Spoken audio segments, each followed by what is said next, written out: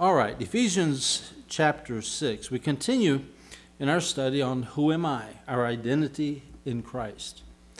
And as we look at that identity, as I'm watching the news day by day and different crises, and I was talking to a mother just recently who has somewhat young kids in school, and the concerns that she had about this identity push that people are having in schools and praying for her daughters. I'm reminded of how important it is for us to understand who we are in Christ. And now at the end of this, as we come through, this is now the 7th part of this study as the final part of that series. How should we then live? In light of who we are in Christ and who He made us to be and what He wants us to do and the promises that He has made for us in the future, how should we live? And we've been looking at chapters 4, 5, and 6. Ephesians, if you remember our study in Ephesians, chapters 1 through 3 tell us what a true born-again believer looks like. What someone who is a follower of Christ looks like. And then chapters 4, 5, and 6 shows us what a spirit-filled believer looks like. And we're going to finish that part up tonight and begin. I'm not going to go through the part on the armor of God, but I want to at least introduce it if time should allow. But as we've been looking at this, we saw the contrast, chapters 4 and 5, between the old life and our new nature in Christ and what we should behave like now. And we saw there in chapter 5, verse 1, "Be ye therefore followers of God as dear children, and walk in love." And then later on down in verse 8, "Ye were sometimes darkness, but now are ye light in the Lord. Walk as children of light." And then "walk circumspectly," verse 15. And then "redeeming the time," verse 16. But then "walk filled with the Spirit." Be ye filled with the Spirit, there in verse 18. And then it begins with a general description, there in verses 18 to 21, what it looks like to walk in the Spirit. Then we looked last time at the family life. You say, well, walking in the Spirit, does it impact all of us? Yes. It's not just something that happens at church or at certain events. It should be a 24/7 proposition. And it talks about wives, how they submit to their husbands. Husbands, you love your wives and you submit to the needs that your wife has. And then children, you submit to your parents, you obey your parents and honor them. And parents, you also, the basic thing is you submit to the needs of your kids, to raise them in the fear and admonition of the Lord. And that goes back to that overarching theme there in verse 21 of chapter 5, submitting yourselves one to another in the fear of God. So authority and submission are the two pillars of God's structure for all of humanity, for the family life, for the church life, for the culture, for society, for everything. You have one who is authority and you have one who submits. But at either point, whether you're in authority or you're the one under that authority, you're all to submit one to another. Because with God, there is no respect of persons. He loves everyone equally. There's no male or female. There's no bond or free. If we're in Christ, we are loved of God equally. And therefore, that relationship is there. But for structure, for order, and to do the will of God, there is the need to submit one to another. Now we come down to the last part of that, here in verses 5 through 9. "Ye servants, be obedient to them that are your masters according to the flesh, with fear and trembling and singleness of your heart as unto Christ, not with eye service as men pleasers, but as servants of Christ, doing the will of God from the heart, with good will doing service as to the Lord and not to men, knowing that whatsoever good thing any man doeth, the same shall he receive of the Lord, whether he be bond or free. And ye masters, do the same thing unto them, forbearing, threatening, knowing that your master," notice the capital M there, "also your master also in heaven, neither is there respect of persons with him." So as we look at this, these are principles now. It goes beyond just the home with the husband and wife and the structure for the marriage And the parents and children and the structure there is they raise that next generation to then become parents on their own right and raise their children. And that was the structure that God made. But what about society? What about as we go into the workplace and the marketplace? If no one submits and everyone wants to be the boss, we're going to have trouble. But if everyone wants to submit and nobody wants to be the boss, then you also have trouble, right? So there's a structure there, but understand when Paul's speaking here, he's talking in a context when he says there in verse 5, servants, be obedient. The word servant there is douloi. It's a bondservant, a slave. So this was someone that, while the Bible does not endorse slavery, it also does not preach against slavery, does it? Now, it certainly does against kidnapping for the sake of using someone to gain profit off of them. In fact, that was condemned back in the Old Testament.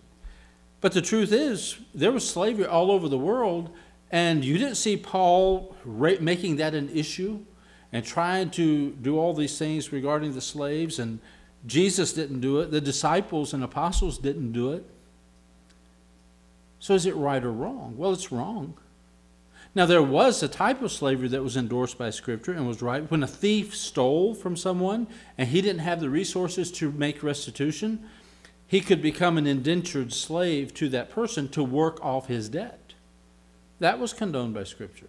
Or when someone was in hard times and they needed to borrow, they could then indenture themselves to the one who loaned them what they needed until they could repay that, and then they were free again. But here's another interesting thing about the gospel. Wherever the gospel went, slavery ceased over time. You saw that throughout Paul's day and those parts of the world. We saw it here in America. Today, slavery is not an issue.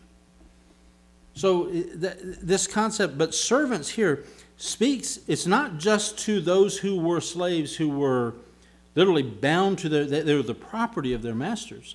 It extends over into the employer-employee relationship as well, as we will see. So be obedient, that is the what. Remember, we've been looking at the what, the how, and the why, and the attitudes with which we do it. So the what is, you be obedient to them that are your masters according to the flesh. That word obedient there is in the present tense, so it says you keep on being obedient. It's a constant obedience. So I understand my role. If I'm not the boss, then I work for someone who's over me, and my task is to be under their authority. Now, if we live in a free country where we have the freedom to simply say, okay, well, if you're asking me to do something the Lord has said I cannot do, then I must remove myself from that and go someplace where I can obey the Lord. But there are situations where you don't have that choice, and sometimes believers have to take a stand and take the penalty that brings from that master who is wicked. But the concept of being obedient to them, have you ever heard someone, a boss comes up and gives the instruction to the employee, says, I want you to do this, and then the boss walks away, and what do they often say? I don't get paid enough to do that. I'm not doing that. You ever heard that? I've heard it. I remember when I got my first job at Kmart back in Martinsville when I was in the 11th grade, and I got hired on. I went in and worked. Got hired on as a cashier. But after a while, the personnel manager came to me and said, would you be interested in learning different departments so you can relieve them for break? I said, sure. It gets, at certain times of night, it gets real boring here at the cashier. You just stand there. And so I'd rather be doing something. So I'd do that. And then I'd see that the hanger bins needed to be emptied. It wasn't my job, but I did it. And if they needed somebody to sweep the floors, I said, hey, I can walk around pushing the broom just as well I can stand there looking pretty at the cash register. So and to me, that was just normal. That was what you do. I'd rather be doing something than nothing. And then there were other people that had been there 30 years, one lady in particular. And she was an assistant manager in the evenings, and she would close the store, close the registers. Had another manager to close the store.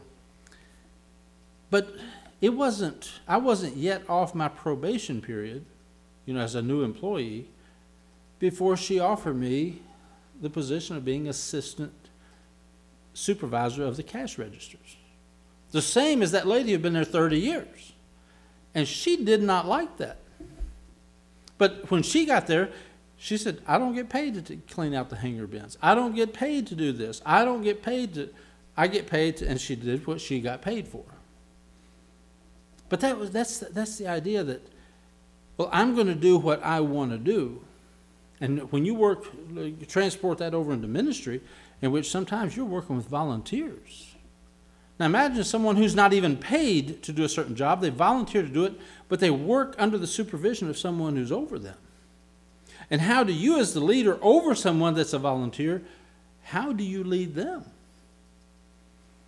So there's a relationship, but when we are in Christ and walking in the Spirit, that should never become an issue, and we'll know why here in a moment. So the what is we're to be obedient to your masters according to the flesh. Now that's a reminder that if you were a slave in that day, know that this type of relationship and this type of oppression, if you have an evil master, it is only bound to this lifetime. It will not go into eternity. Things will not be that way in eternity. You honor the Lord. You obey your masters in the flesh. And notice the how. It's going to give us several things in the next 3 verses. First of all, with fear and trembling. Now this is not I'm scared to death and I shy away because I'm afraid they're going to smack me. It's in the sense of honor and respect. Okay? They're the authority over me. They're the boss. Then we respect them and honor their position.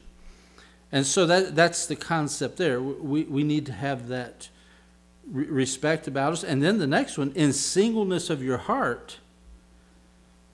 That means in sincerity of your heart. It doesn't mean you do the job, but you do it mumbling and grumbling and griping all the way. You do it with sincerity of heart. So that means when I do it, I'm going to do it with heart. And there are passages that we'll read in a moment that speak to that.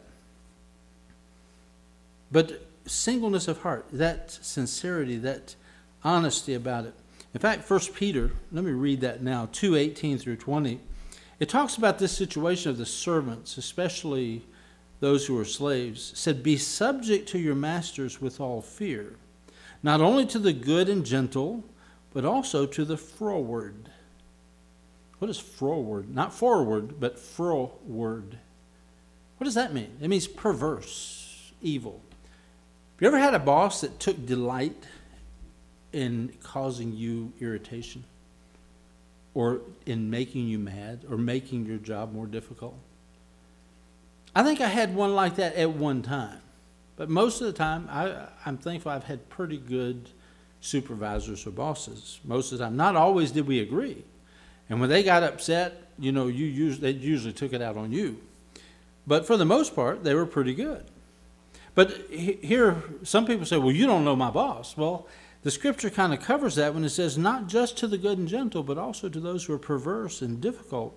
For verse 19, 1 Peter 2, for this is thankworthy, if a man for conscience toward God endure grief, suffering wrongly, for what glory is it if when he is buffeted for your faults, because you did wrong, you shall take it patiently, but if when you do well and suffer for it, you take it patiently, this is acceptable with God. So under the conditions, even when we're doing right and we get punished for it, you keep enduring that, and that is acceptable with the Lord. And we'll see something at the end of this section that should comfort our hearts if we're in that situation where it's difficult to submit to someone like that. 1 Timothy 6, 1 and 2 also, he talks about the contrast or the similarities between working for an unsaved boss or for a saved boss. It says, 1 Timothy 6, 1 and 2 says, let as many servants as are under the yoke count their own masters worthy of all honor, that the name of God and his doctrine be not blasphemed. Now what's Paul saying here? He's telling Timothy, look, if you are an employee to someone, you treat them, you give them all honor so that the name of God and your faith, your doctrine, does not get dragged through the mud. You see, when we are at work, our Christian testimony, the God we serve, we claim to be a child of God, and we claim to believe the Scriptures, He said, if by your behavior you bring disrespect upon the Scriptures, then what good is your testimony? Your salt and your light, as we were studying Sunday. And then in verse 2 he says, and they that have believing masters. In other words, your boss is a Christian. Let them not despise them because they are brethren. In other words, don't take advantage of them because they are Christians. Oh, my boss is good to me and he's a Christian. He'll never fire me. So I can kind of be a slacker on the job and do a half job, or, that sort of thing. But no, it says don't do that. It says because they are brethren, but rather do them service because they are faithful and beloved, partakers of the benefit. These things teach and exhort. And those are principles. He's telling Timothy, you teach the church to do this. And we should do the same. Not just in the employment area, but any place, whether it be in the church or in a ministry, whether it be in the home or anywhere, as those working under some authority, you do it with this type attitude. So you do it, number one, with honor and respect. Number two, with sincerity of heart. And let me read 1 Thessalonians 4:10 through 12. It says, and indeed ye do it toward all brethren which are in all Macedonia. But we beseech you, brethren, that ye increase more and more, and that ye study to be quiet, and to do your own business, and to work with your own hands, as we commanded you, that ye may walk honestly toward them that are without, and that ye may have lack of nothing. How we go about doing things with that sincerity of heart will bear our testimony no matter what job we're doing, whether we're the master or the servant. And that purity of heart. And it goes into the next phrase here, as unto Christ. You do it with fear and trembling, in singleness of your heart, as unto Christ. Now this kind of eliminates, well, you don't know my boss. Well, your boss isn't your boss. Your ultimate boss is whom? Christ. Who endured all things for us. He endured the persecution. He endured the suffering. He endured the cross. He endured the grave. And then he rose again, and he offers salvation to us. We are who we are because of what he did. So as we do whatever minor thing we suffer here on this earth, by comparison to what he did, we do it as unto him, and it becomes easy to do it, no matter how difficult it may be. So verse 6, he says, not with eye service. Now what's that? Eye service as men pleasers. That means when the boss is here, I work good, but when he leaves, Brazilians have an expression, quando o gato sai, o rato faz festa. In other words, when the cat leaves, the mice have a party. And that's kind of speaks to when the boss leaves, the employees, they just sit down, relax, and have a party while he's gone because he can't do anything about it. Well, he's saying you don't do that.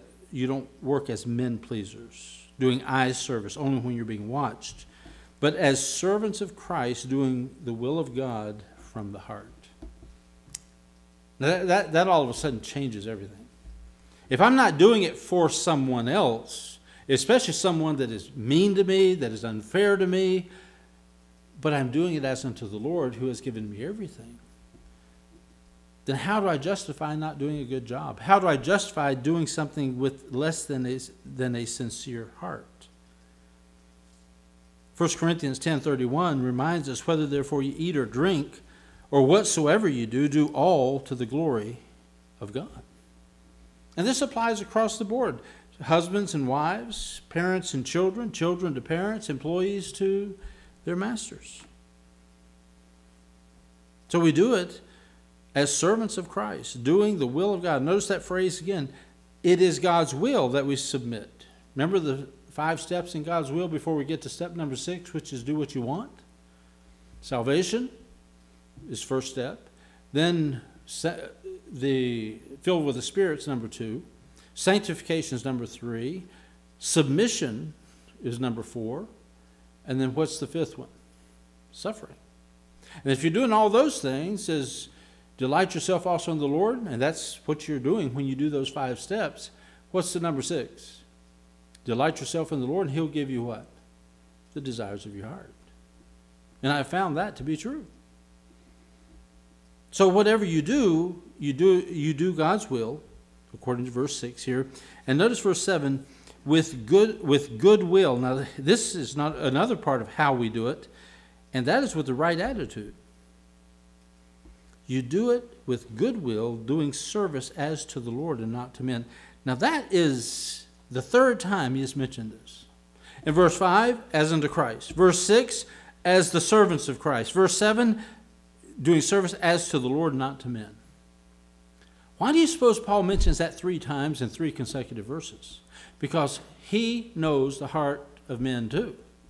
And the old nature is when we get irritated, we get upset, or we get frustrated, we decide, okay, forget this, I'm going to do it my way. And he's saying, no, we don't do it that way. We do it with goodwill. There's one time that is particularly hot weather, and it's a particularly nasty job of digging a ditch one time. It's just not pleasant. And we were down there digging the ditch, and some delivery guy came to deliver some things, and my younger brother, Stephen, he was down in that hole, and he was just swinging that pick as hard as he could swing it, and singing to the top of his lungs.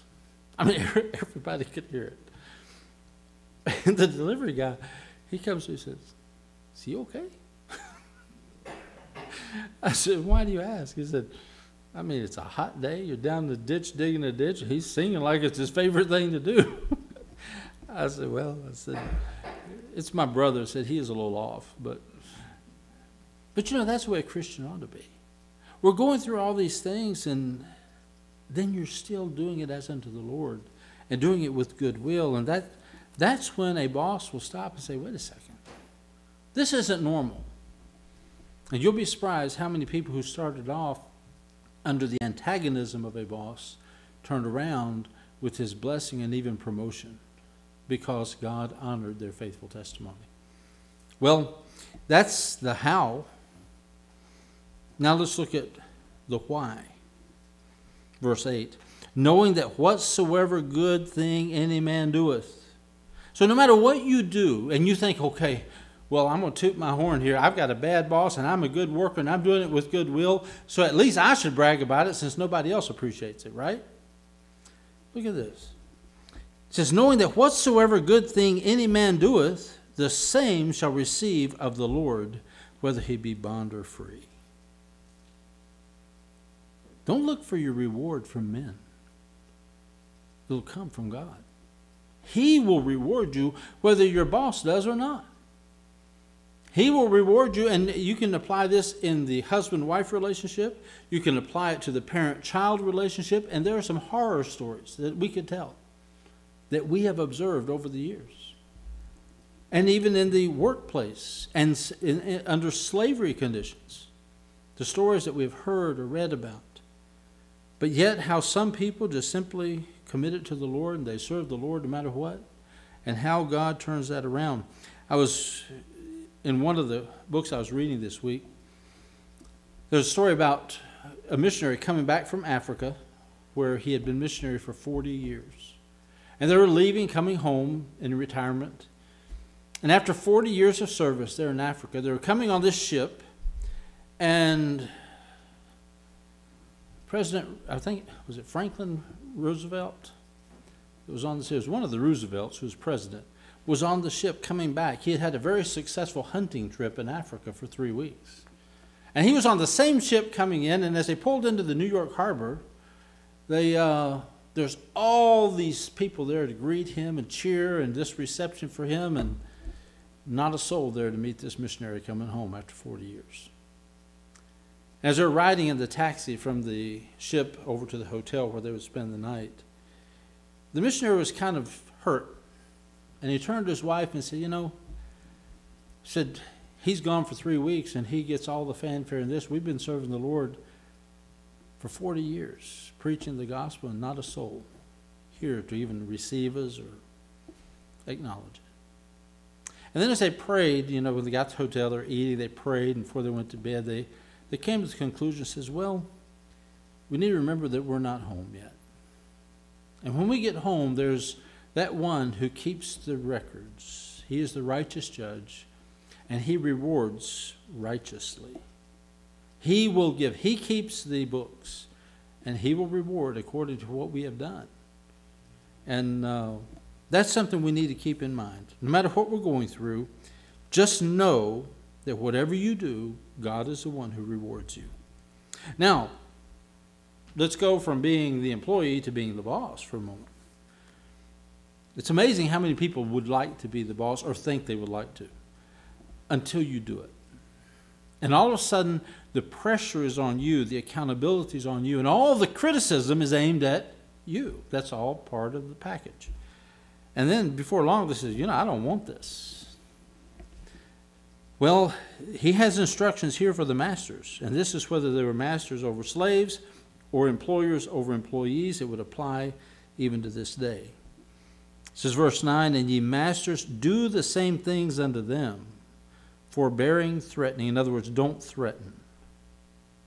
Knowing that your master also is in heaven, and neither is there respect to persons with him. Now, this is a very strong statement. I want you to look at this. He goes through verses 5 through 9, and specifically verses 5 and 6, because 7 and 8 are a commentary on verses 5 and 6. So what did he say in verses 5 and 6 to the servants? He said, you be obedient to your masters according to the flesh. You treat them with fear or with respect and honor. You be sincere, and you treat them, you work for them as you would for Christ. Don't do it with eye service as men pleasers, but as servants of Christ, doing the will of God from the heart. And then he turns to the masters and the boss and says, now, before you get all puffed up and start pointing your finger at the employees, now see there, you better shape up. He says, you do the same thing to them. You remember the phrase, submitting yourselves one to another in the fear of the Lord? See, this is the thing. Submission is not the right for whoever's responsible to beat up on the one who's under their responsibility or authority. In fact, it's saying you submit to each other. There are needs those employees have, and you are to submit to those needs, and you treat them with the respect and honor wherewith you want to be treated as well. You treat them as sincerely as you want them to treat you sincerely as they work for you. And all of a sudden, in just one phrase, he says, you do the same thing and don't threaten them. Don't you sit there and say, well, if you don't do it, I'm going to fire you. If you don't do it, how many parents do this to their kids? If you don't do this, you're not going to get this. Or if you don't do that, you're not going to get this. If you do this, I'm going to tell your dad when he gets home. And we threaten them. That's not the reason they ought to obey, is because they're afraid of what dad might do when he gets home. They ought to obey because it is right. Remember back in verses, which one is it? Verse 1. Children, obey your parents in the Lord, for this is right. That's what we teach them. You do the will of God because it's the right thing to do. Not because I might get spanked or not because dad might punish me in this way or that. And same thing for the employer to the employee. Do not threaten. But you treat them the same way you want them to treat you. And then this final phrase. This is kind of a reminder to all of those in authority. Knowing that your master, capital M, who's he speaking of? The Lord. We are all to be submissive to the Lord, no matter what position we're in of authority or of submission. We are to be submissive to him. Your master, who also in heaven, neither is there respect of persons with him. He doesn't care if you're bond or if you're free. He doesn't care if you're the boss or the employee. He doesn't care if you're the husband or the wife. He doesn't care if you're the parent or the child. He is the one who's keeping the score, and he is your master, and you submit to him. And that's why this structure of authority and submission is very clear, but it's not as the world sees it. That verse, the key verse to remember there is back in verse 21 of chapter 5, submitting yourselves one to another in the fear of the Lord. So what does spirit-filled life look like? Well, in general and things, verses 18 to 21. Wives, verses 22 to 24. Husbands, verses 25 to 33. Children, chapter 6, verses 1 to 4.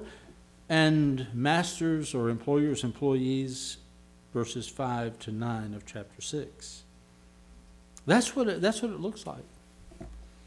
And the principles over in chapter 5 that lead up to how this is. This is what happens. Chapter 1 to 3, what a true believer is. Chapters 4 to 6, what it looks like when he's walking in the Spirit, the way he should be. But that brings us, and I want to just begin to introduce this, and I want to hit it much harder next week, because I want to do it more as a unit. But it's interesting how the Lord has brought to my heart, as I've been sharing over the past few messages, a theme. And it was there Sunday as we looked at the character of salt and light.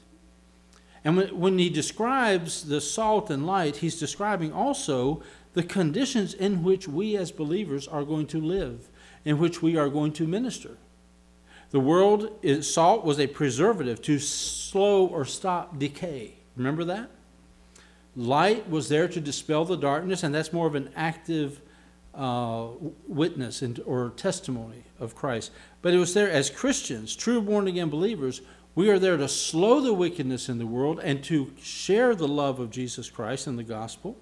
And that's kind of a summary of what those two are. We ask the question, why does God leave Christians in the world? He could take us home. At the moment we're saved, we could be out of here. But he doesn't. And he doesn't because he has chosen us to be those elements. The Spirit indwells us, and he allows us to have that quality of salt. That works from within, silently. It works invisibly. But it's independent of what it preserves or what it adds taste to or causes thirst. But it has that effect that will either slow evil or will promote righteousness. And then light, it's very different. It's very overt, because when there's darkness and light shows up, the darkness flees, right? And that's what a Christian ought to be. They can't help but see the light. In fact, he says, you don't light a candle and then put that measuring bowl over it, because then nobody can see the light. You light the candle so everyone can see it. And we are light. He didn't say you need to become light. He said you are light. The moment you're saved, you are salt and you are light.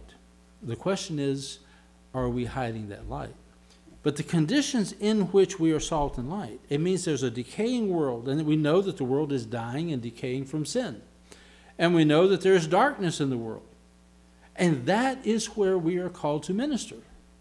And I've been sharing over the past few months, from time to time, that theme that we are at war. We are in a spiritual war. And when we get complacent and we think that, we're really not persecuted. We're really not, the world is kind of becoming more favorable and friendly to Christians, aren't they? More tolerant. And the minute you think that, you need to check yourself out.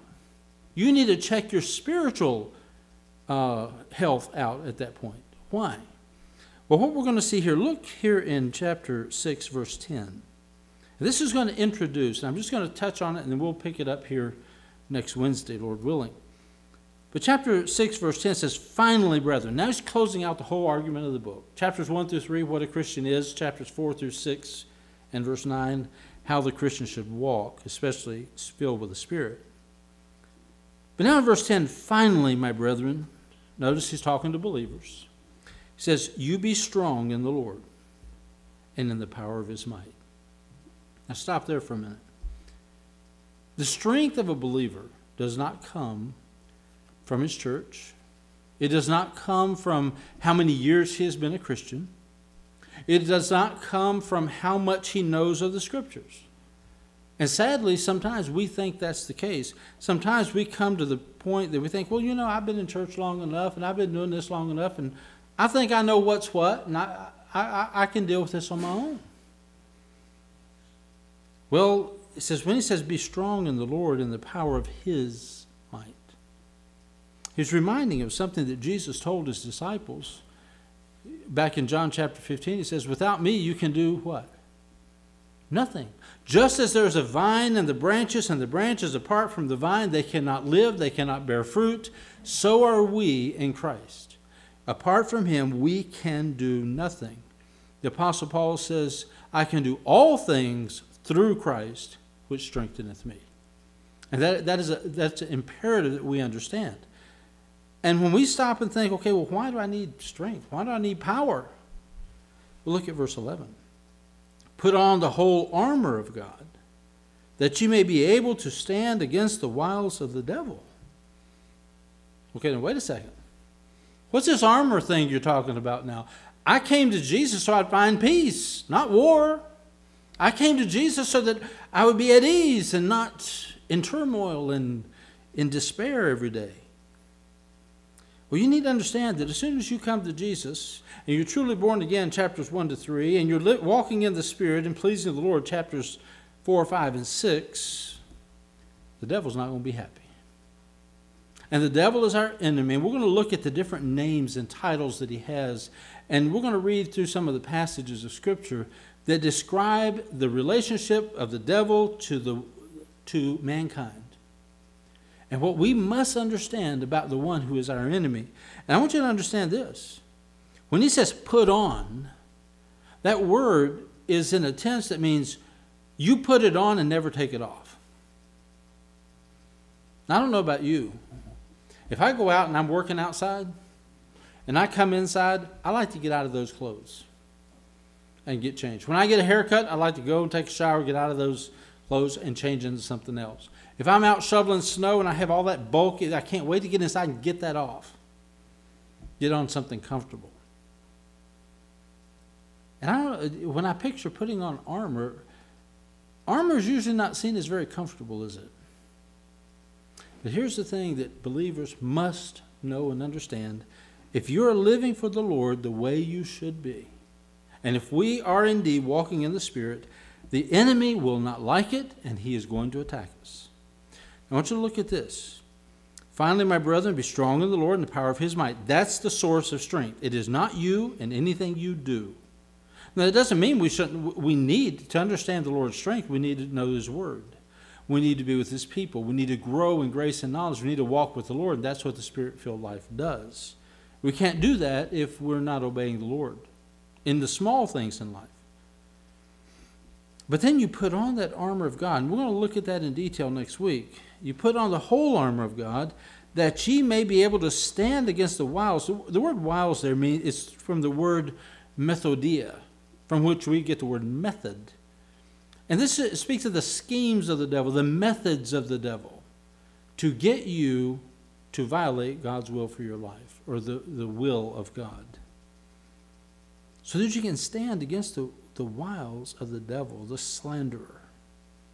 All right, let's stop for a moment. Have you ever heard people preach? And I remember hearing some preachers, they had a different theology, a different doctrine, but they had a strange doctrine of the Holy Spirit. And they would urge their congregation and say, you need to go out there, you need to go find the devil and beat him up. Go find those demons and beat them up, because they can't beat you. Greater is he that's in you than he that's in the world. The problem is you never find that in Scripture. Nowhere does God say you go after the devil. He never says go fight the devil. In fact, we can't fight the devil. It's interesting, when the devil contended with Michael the archangel over the body of Moses, what did Michael the archangel do? One of the strongest, he's considered, as my theology professor, who was a Marine, he said Michael was the Marine. Gabriel was the Navy guy, but Michael was the Marine. But even when he was confronted by Satan, he simply rebuked him in the name of the Lord. The power was God's, not Michael's, even as a powerful angel. But notice something else, is that you may be able to stand. And that word stand there is the same word that's used in Scriptures as a military, when you're holding a position. It's not something you're advancing to take new territory. You're simply where God placed you, doing what God told you to do, fulfilling God's will for your life. And here comes the devil, because he's not pleased with it, and he's going to try to divide it. Now let me ask you a question. We seem to think, hey, we're doing okay. We're here at church. We don't have big fist fights and all these knockdown drag-outs in our church and all this. We're thankful that we have a peaceful place. Well, one author put it this way: if we understand Ephesians chapter 6 and other passages of Scripture correctly, one of the most dangerous places to be is in church. Because that is where some spiritual battle is going to be taking place if we are indeed preaching the truth of the Word of God and we are practicing the truth of the Word of God. That means we're applying what we're learning to our lives and living it out as we allow the Spirit to control us, which is the whole thing. How should we then live? Well, as we're seeing in this last part of the book, we should live very cautiously, understanding we are at war. We do have an enemy who wants nothing less than to steal everything that God has in store for us. For an unbeliever, he wants to blind his eyes so that he does not see the light of the gospel. To the believer, he wants to distract him from God's will so that he does not receive the reward, that he does not accomplish what God has laid out for him to do. And all we have to do to make the devil successful is to do what he wants. Not do what God says, not walk in the Spirit, continue walking in the flesh and doing the same things I used to do when I was an unbeliever, and you're fulfilling the will of the devil. If I want to fulfill the will of God, then all of a sudden we were darkness, now we're light. We walk as children of light. We're filled with the Spirit, and then we follow the description there at the end of chapter 5 and first part of chapter 6. But know this, we are at war. It's a spiritual warfare. It's not a group that wears military uniforms and has tanks and all that. It's far scarier than that. And we'll look at that a little more next time. Let's pray.